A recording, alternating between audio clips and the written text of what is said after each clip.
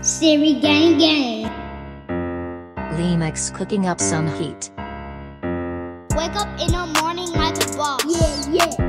Going to the store with my mom. It's lit.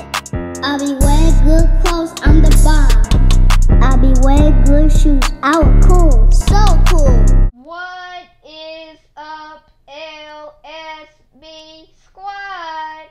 And this is LSB SQUAD and this is how we made our fried macaroni and cheese balls. The macaroni should be cooked and already refrigerated.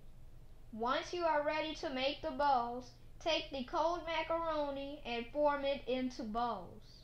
Make the balls whatever size you want. Mix equal parts of breadcrumbs and crushed hot Cheetos in a bowl.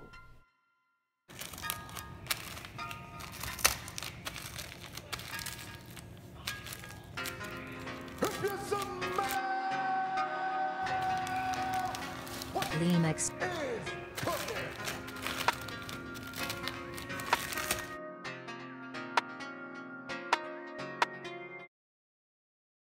Then start the dipping and patting process.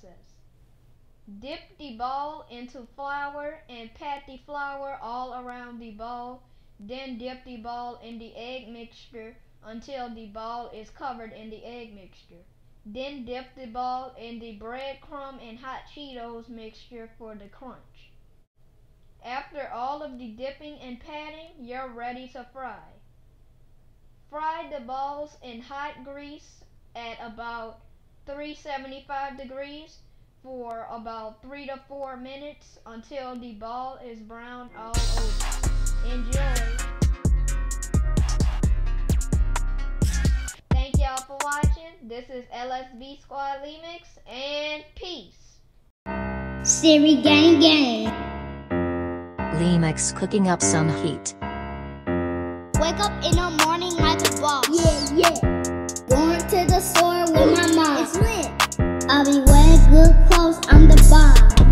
I be wearing good shoes, I was cool. So cool.